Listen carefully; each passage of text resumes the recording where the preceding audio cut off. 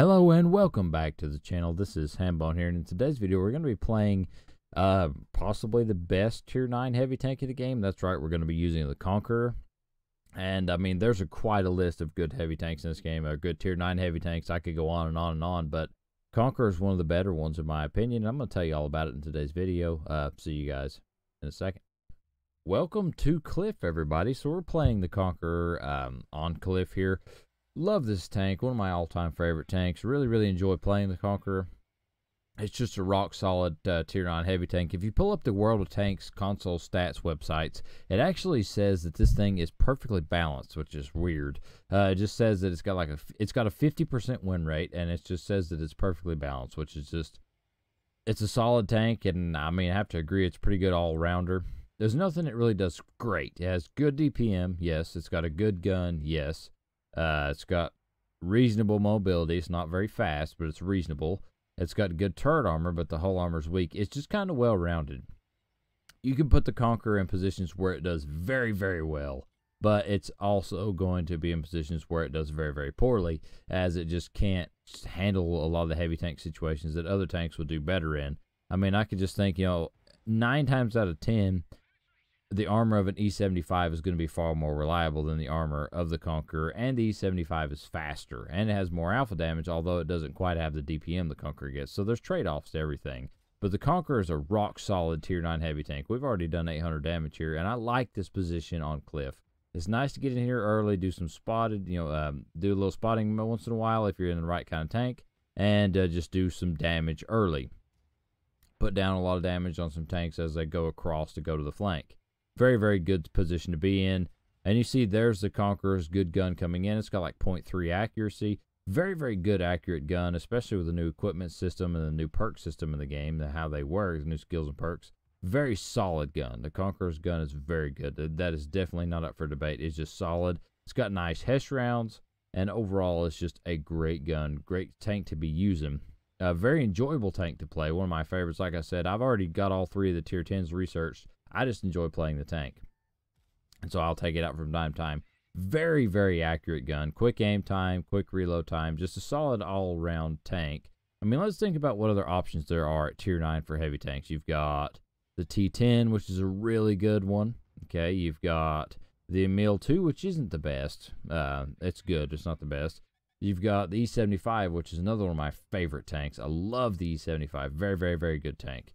What else? Let's see. The M103, solid tank, kind of fills the same role as the Conqueror. It's sort of like just a well-rounded heavy tank. Just a decent DPM, good gun, just a well-rounded heavy tank.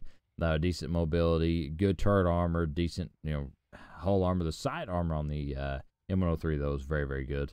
What else we got? We got the WZ-111 5A, very solid tank. I mean, 5A.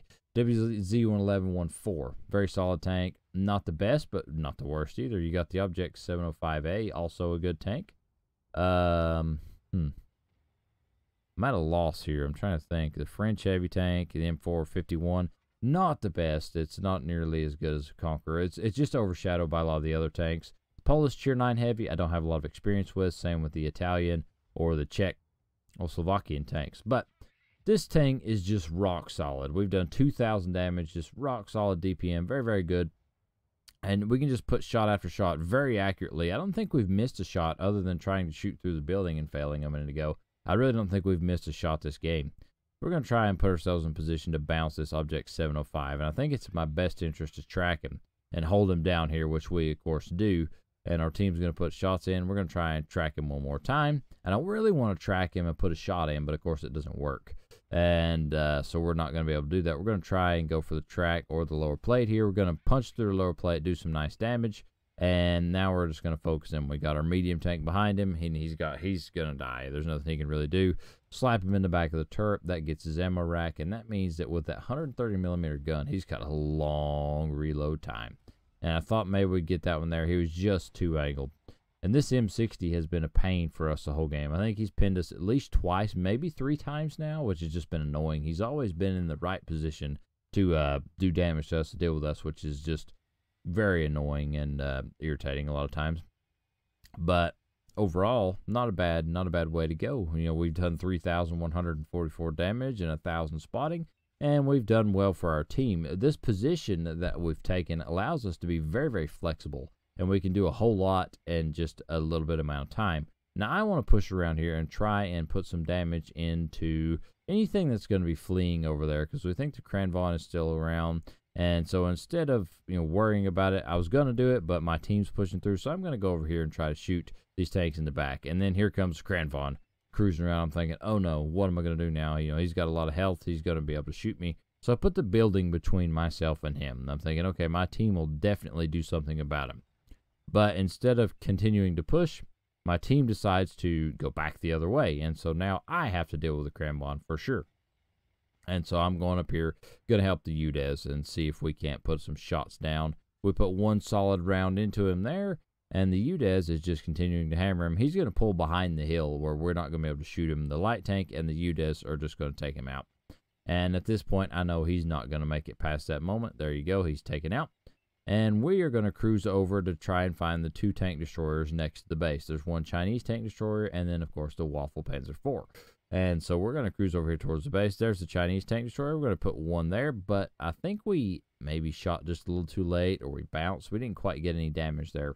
And so we're going to pull up here and try and put one into the Waffle Panzer, and there's just not enough time. I mean, our team really did a good job that game. We really did a solid game there. We did, what, like 4,500 combined damage. Not too bad. We got second place in base experience, and just a very solid game and a very, very solid tank. The Conqueror is definitely one of the best Tier 9 heavies. Very, very good tank. Very enjoyable, as are the Tier 10s that it leads to, so definitely recommend going down that line if you haven't yet already.